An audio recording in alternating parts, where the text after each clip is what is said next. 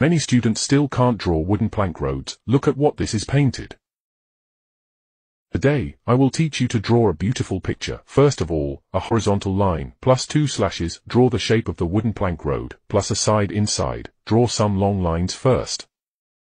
Divide it.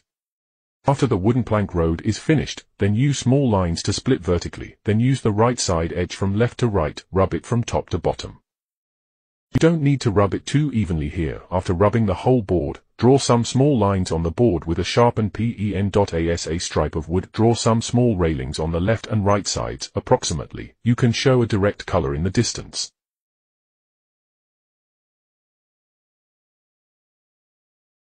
Then repeat to pick more arcs from low to high on both sides. The more arcs you draw, the richer the feeling of aquatic plants.